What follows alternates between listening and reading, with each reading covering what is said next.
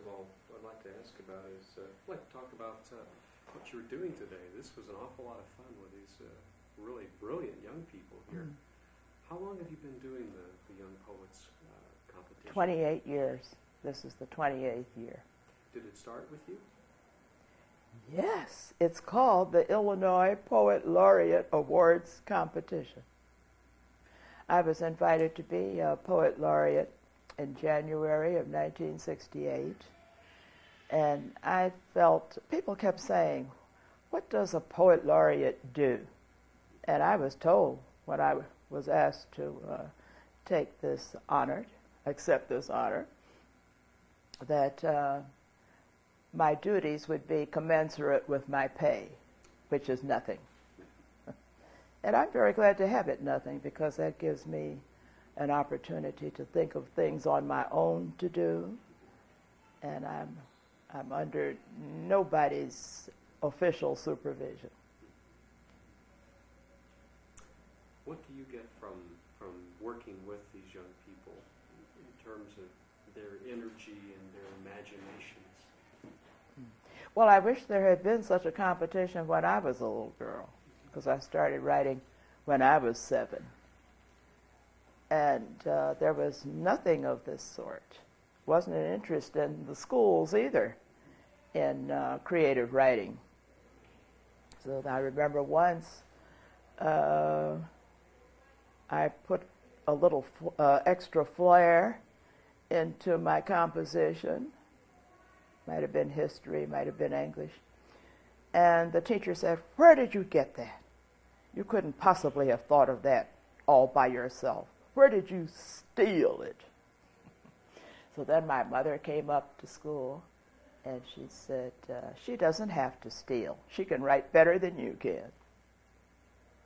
You wouldn't have expected her to say that. She was such a sweet, gentle little woman.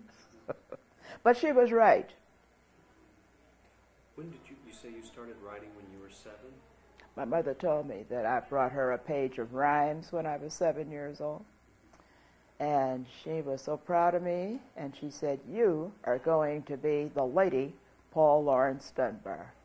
You've probably heard of that very famous poet, perhaps the first black poet to become truly famous in many places.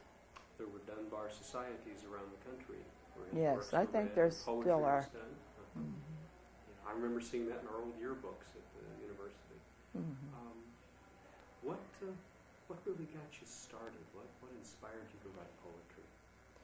Well, it might have been because I had a father. Both my parents were interested in creativity and the arts. And my father would sing to my brother and myself. He would sing wonderful songs like "Asleep in the Deep." And sometimes on a stage I'll try to imitate it, but I won't at this point. And because I can't go down as far as he did. But he would tell us wonderful stories at bedtime, you know. He was one of those ideal fathers, really interested in their children. And I think it was only natural that one of us would have wanted to try to put some of that magic on paper. My brother was a very good painter. He didn't give the attention to his art that he should have done. And he died a long time ago. When did you know that poetry was going to be your profession, your vocation in life? Well, I didn't use such words. I never said vocation, profession. I just knew that I would write and keep writing as long as I was here, whether my writing was published or not. Yes. There was an immediate advantage, however, is when I was writing a poem, my brother had to wash the dishes. Of course, when he was painting a picture, I would have to wash the dishes, because there was that same interest in a child that was wanting to do something special. That's very good that your parents were able to see the importance of that and inspire you both to do that. Indeed. My father gave my mother a bookcase, which is now in my bedroom, a bookcase with the Harvard classics in it. That was his idea of a wedding present. Doesn't that indicate that he was a very special person?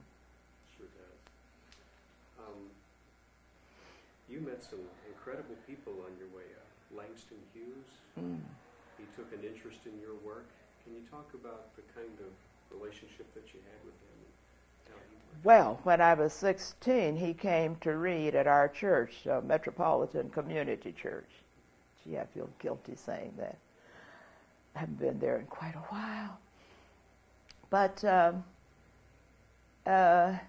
my mother insisted that I take some poems to the reading and show them to him after his offering. And when everybody was gone, we approached him. He read them. He was one of the kindest-hearted persons you would want to know. Many writers will be able to tell you that. And he said, "You're talented. Keep writing. Someday you'll have a book published." I met him when I was a married woman later on. I remember my husband and I gave a party in a 2-room kitchenette for him. Squeezed 75 people into that party. And he said it was the best party he had ever been to. And a couple of weeks later, he came by our little 2-room kitchenette and mounted the long flight of stairs that I described in my longish poem, The Sundays of Satin Leg Smith, and knocked on the door. Those were the days when you did things like that. You didn't call up and say, "I'm coming." Just knocked on the door, and we let him in. And we served him our dinner, which was mustard greens, corn, ham hocks, and cornbread. And he loved it. He's a very natural, easy person to know and talk with. A lot of your themes, a lot of your work is based on your experiences here in Chicago. How has Chicago influenced your work, the things you see in life? You described yourself a minute ago in the interview with that young man down there as a people's poet. Well, no, I think I was careful to say a people poet, which is very different from a people's poet. Okay. I don't exactly know what that means. Okay. But I'm fascinated by what people do and their responses to this and to that. So I find myself writing about people more often than I find myself writing about daisies and dandelions, although I am interested in those also. Why do people bring that out in you? Why are they your favorite subjects? Well, for instance, it's fascinating to sit here and wonder what you're thinking is about this little episode. Sure. And I could use my imagination, and come up with something perhaps quite special. Well, I'm thinking about it as I might sit down and write some of my own poetry. Yes, you very well might. Gwendolyn Brooks. Because I will probably do that. I love to write. I just started a little bit of it. I love it. See. You did write when you were a youngster, didn't you? A little bit. But I'm doing it more now that I guess I know a little bit more about things, maybe. But I wish I'd started earlier. Uh-huh. Well, you're still very young. Just keep going, I would advise you. Wait a minute, she's turning the I'll table. start She's interviewing you. She's interviewing me now. I don't know if that's fair, but it's a lot of fun. Some of the things that you said to the kids today, I'd like to ask you about that. That's okay. You said that poetry is a friend to whom you can say too much. Mm-hmm. What did you mean by that? Yes. You can say just so much to any human friend. But everything can come out on that paper. You can put down anything that occurs to you. Well, at least I feel that way. I do meet a good many poets who say they cannot write down everything that they're thinking. Somebody might see it, but they don't want to see it. But I feel if you're that timid, you're not really a writer. What does it mean to be a writer to you?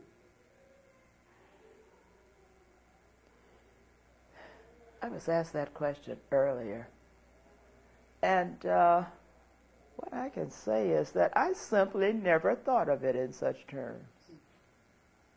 After my mother told me I was going to be the lady poet, the Lady Dunbar, I believed every word she said. Of course, I know now that no one wants to be like another poet. You want to be yourself.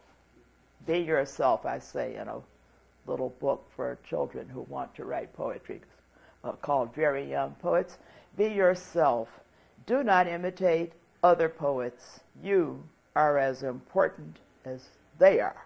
Now, many children are quite astonished to have me tell them that they're just as important as Shakespeare and Sylvia Plath and Charles Simic, especially Charles Simic. And think of some of your favorites. T.S. Eliot, one of my That's still one of my favorites too. Pablo Neruda. I like to read the language, but I can't say I love his poetry. Do you know the poetry of Okot Pipitek? No. He was, he's an African poet. Where was he born?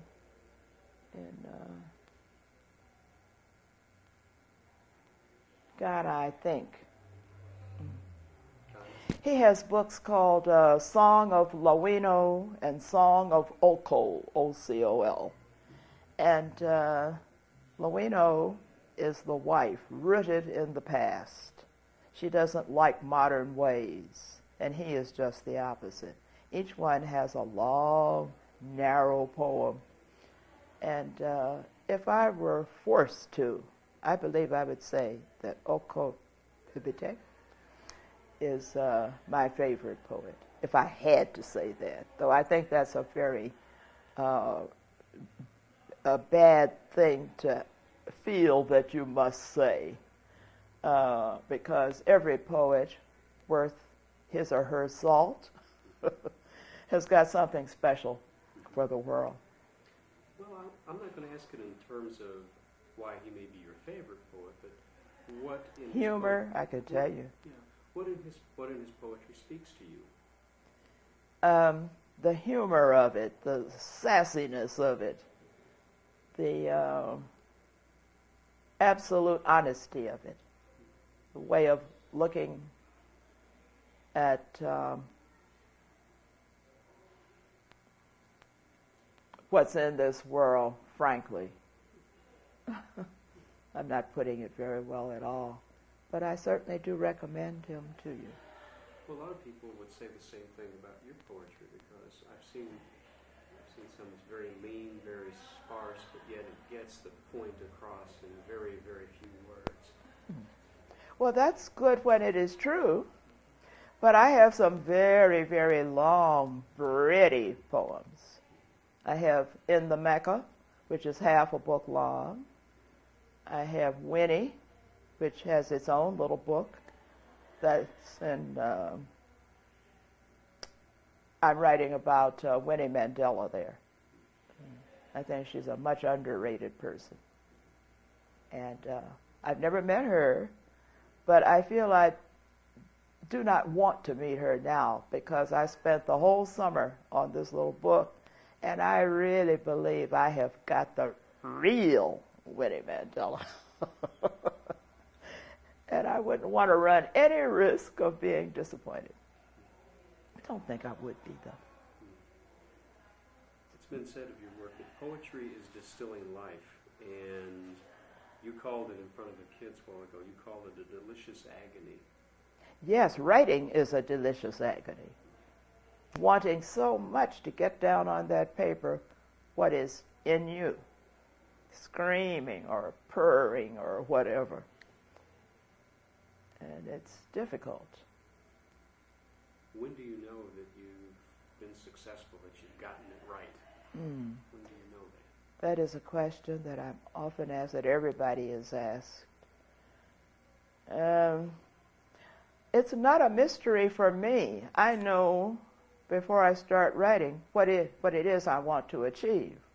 So when I have achieved that I wanted to achieve, I stop. Many youngsters tell me, though, that they don't know when to stop, that they go on and on and on. And I recommend my idea to them, that they know before they start writing what it is they want to say. Well, you can overwrite something, you can overpaint something.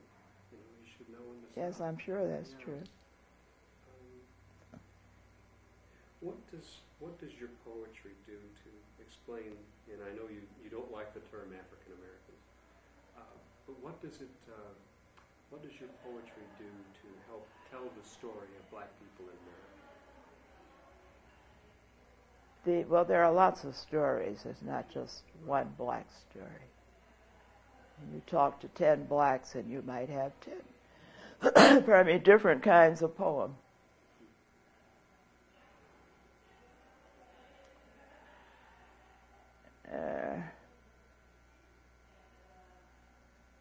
I write there might be a person I know,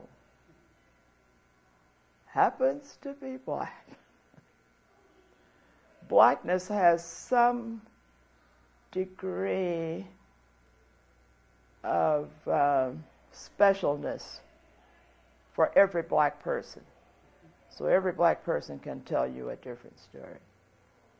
I don't like African American because it denies so many of us. Oh, I don't know if I can do this or not. Stop me if this is not the thing to do. I wanted to quote from Report from Part 2. You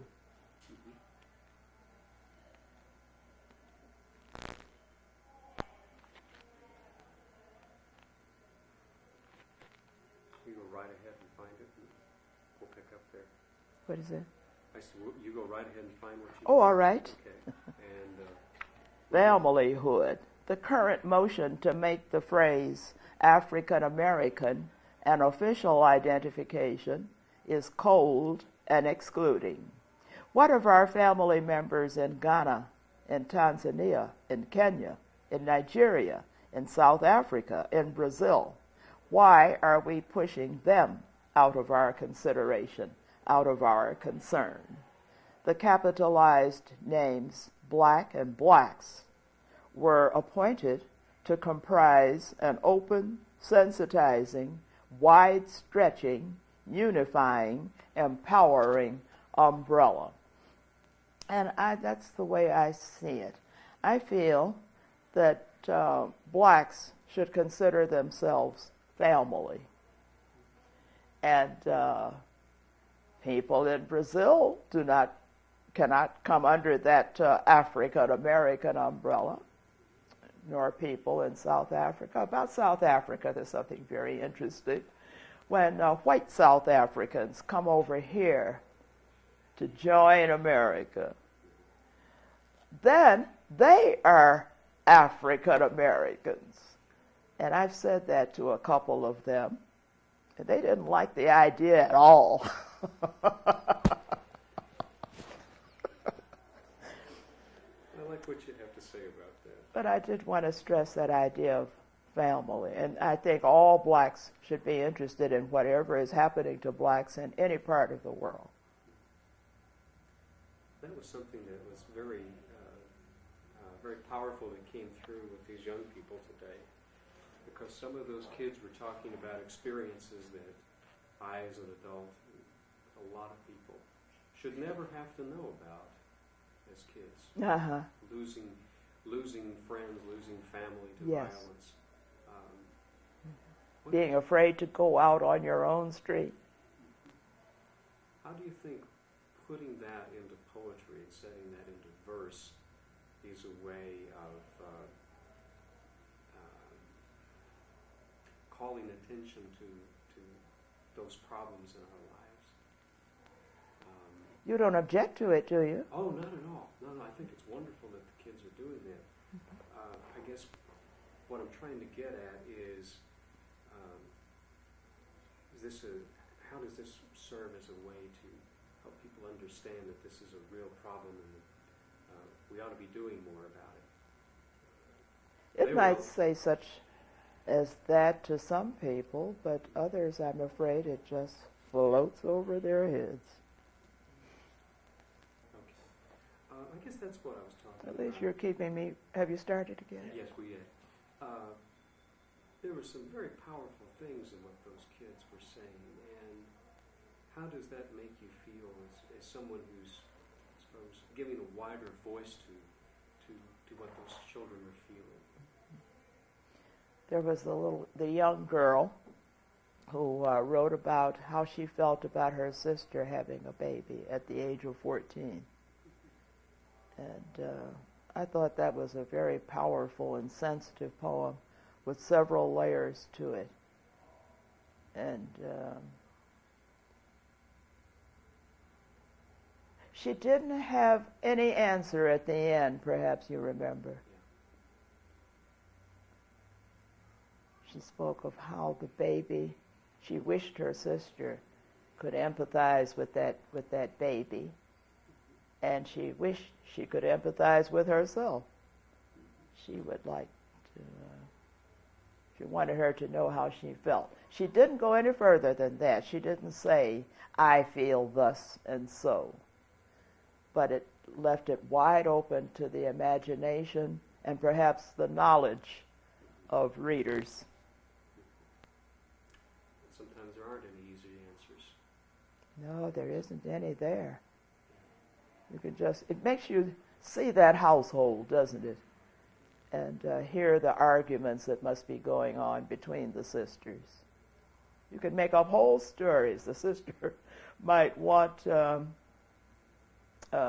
young mother might want her sister to take care of the baby. And you could just imagine what among many things she might reply to that desire. That's true of so many of those poems. They're many layered. Yeah, I got that out of a lot of them. That they were operating on so many different levels, and those were kids who were dealing with things that I've never, thank God, never had to deal with. And my heart went out to them. Yes. Are you publishing those in the book? You're talking about that. Oh, that's going to be a lot of work. See, these go back 28 years. I have kept them. They've broken out the back of a cabinet that I've got to replace this summer. But I kept them all in one place. So they certainly should be gone through and the best of them brought out. But it ought to be a big book. Well, I heard a book there this afternoon, you know. What's that? I heard a book this afternoon. Certainly you did. And there's a book every year.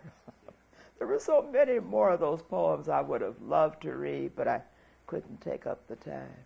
But there are some special, special poems that have come to this competition. As poet laureate, as a Pulitzer Prize winner, Lincoln laureate,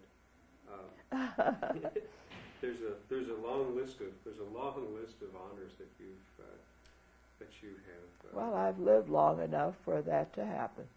and written well enough. And, Thank you.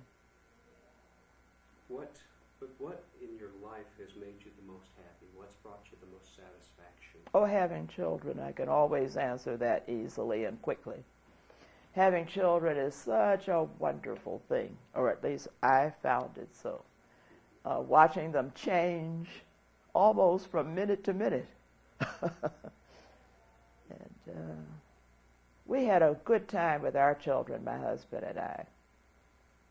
We have a son also who's 56, old enough to be your father. Barely, but could be.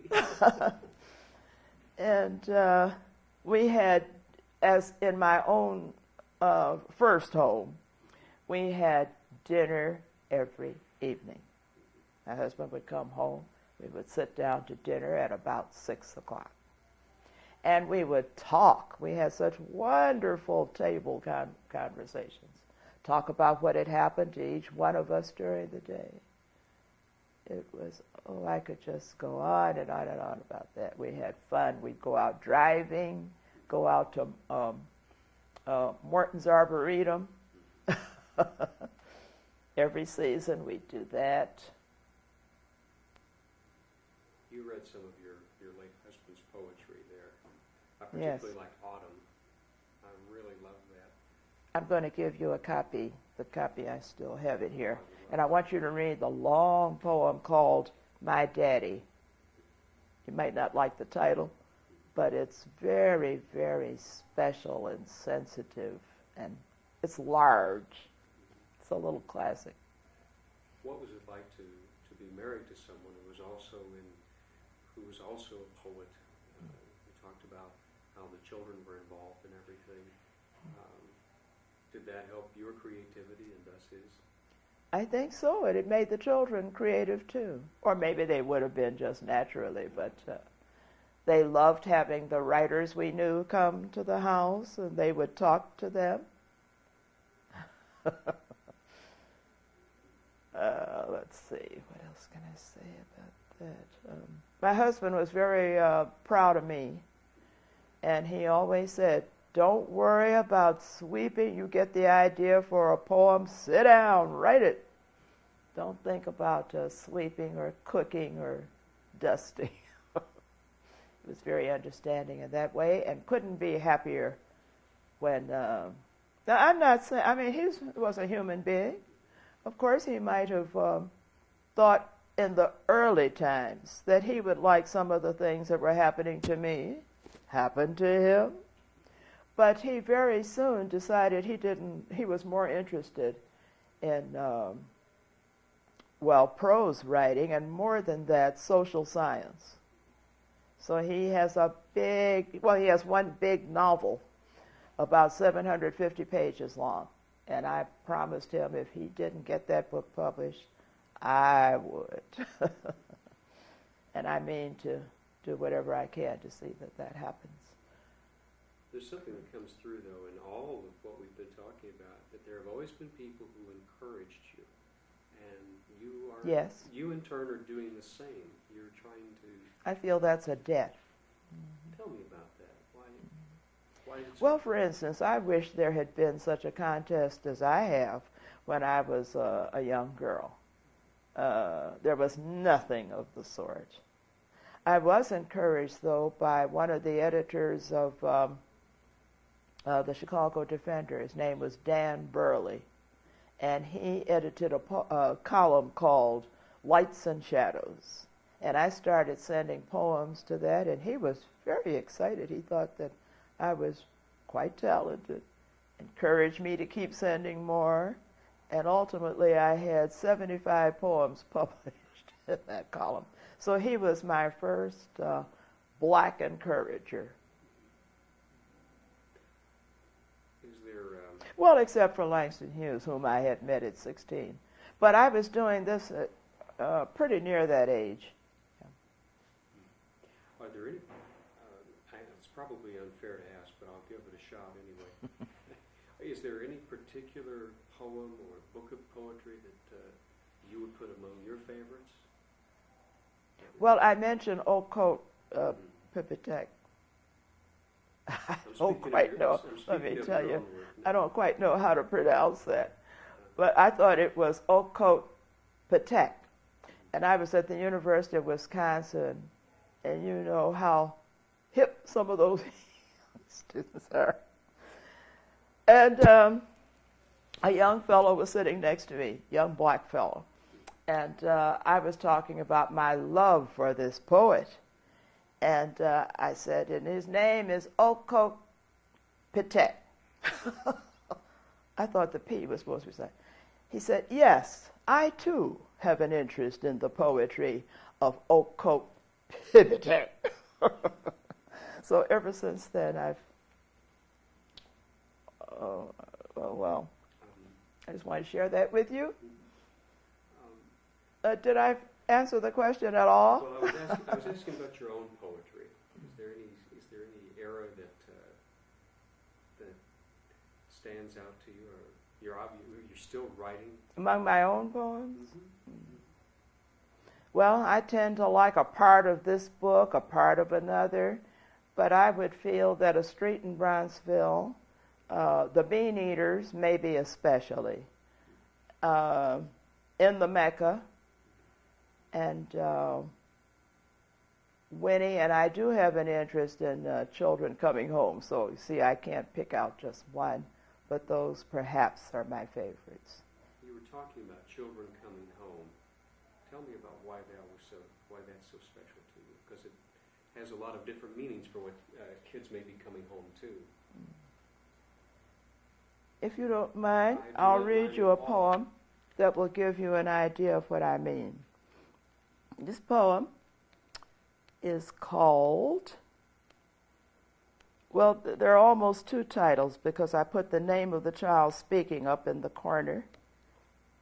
And here, the name is Merle, M-E-R-L-E. He is talking. He's a boy.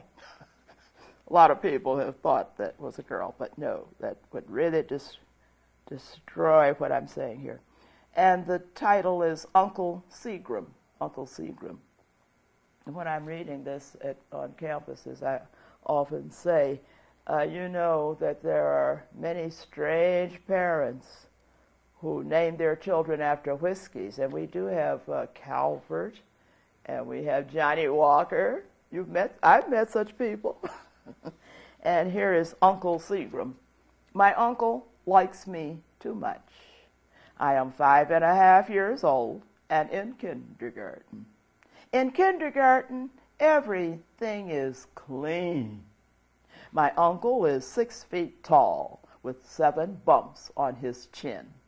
My uncle is 6 feet tall and he stumbles. He stumbles because of his wonderful medicine packed in his pocket all times. Family is Ma and Pa and my uncle, 3 brothers, 3 sisters, and me. Every night at my house we play checkers and dominoes. My uncle sits close. There aren't any shoes or socks on his feet. Under the table, a big toe tickles my ankle. Under the oilcloth, his thin knee beats into mine and mashes and mashes. When we look at TV, my uncle picks me to sit on his lap. As I sit, he gets hard in the middle. I squirm, but he keeps me and kisses my ear. I am not even a girl. Once, when I went to the bathroom, my uncle noticed, came in, shut the door, put his long white tongue in my ear, and whispered, "We're best friends and family, and we know how to keep secrets. My uncle likes me too much. I am worried. I do not like my uncle anymore." Well, I never read that poem at an elementary school or a high school without somebody coming up later and saying, that's happening in my home, or that has happened in my family.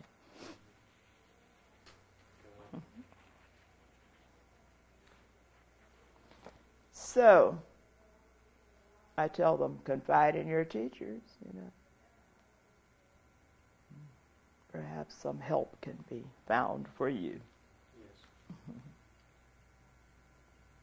You're still writing? Oh, yes, I'll keep writing. That doesn't mean that I finish a poem every day, but there's no day that I don't put notes to paper, some impression of what has happened to me or to others that day, what I've seen and felt. What might give you an idea? Looking at TV, somebody will say something stupid, and I'll write a response to it immediately because I always have a pen and a tablet ready. Or something beautiful, of course. For instance? Oh. Well, I saw some poets, several poets. One was Rita Dove. One was, a novelist too, N. Scott Momaday.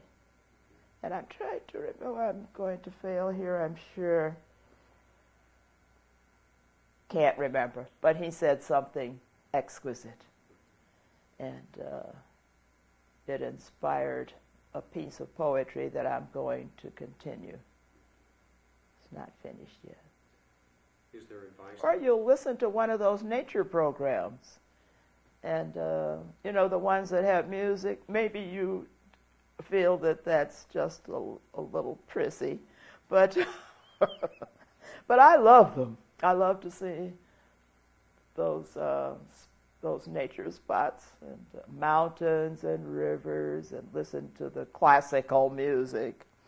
And they inspire ideas and pieces of language that I can work with later on. What advice do you give to young poets about learning their craft? Well, of course, I tell them they must read everything, and that includes Newsweek and Time and Jet. I have black friends who refuse to read Jet. But there is so much in any issue of Jet that you need to know about your people. And there is a lot of inspiration for poetry and fiction. So I believe in reading everything. Read between the lines, though. I always urge youngsters. Oldsters need to be told that too, but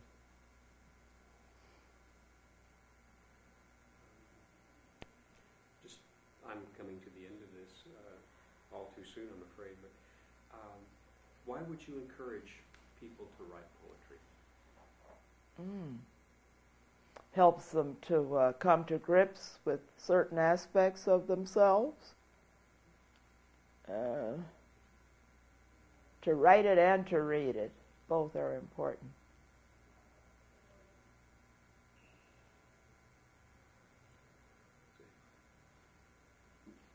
What has given you the most pleasure out of being a poet yourself?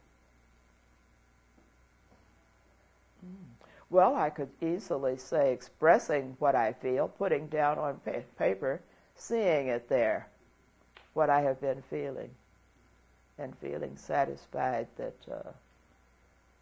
at least some great part of what I felt or thought is there for others to look at, enjoy, maybe even learn from.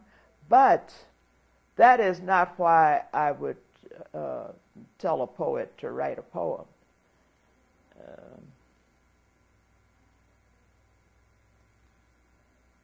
No, that's not a good reason. I think the reason should be very personal. To satisfy yourself. That would be one way. Yes, that's what I'm doing when I'm in the actual process of writing, trying to satisfy myself. But once I have finished and said, it's done, then I'm happy to share it with others. There was a very famous poet, oh, what was that poet's name? Started with an E, and he had a son. He was involved with the University of Chicago. His son was named after him. Very famous playwright and poet. We were at the Art Institute with other authors at a round table discussion. And we were all asked to say what made us write. He said, I write only for myself. I do not write for any other people, just myself. So I sprang up. I guess I'm still a little sassy now, but then I had a lot of sassiness. And I said, that is not true, because if that were true, we wouldn't know anything about you, because you would have written, satisfied yourself, and put those expert pieces, because he was very famous, in a drawer at home, your desk. You wouldn't have bothered to show them to anybody. I said, yet we all know about you. You went and got those things published.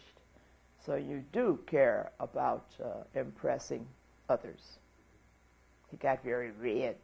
He was able to get red.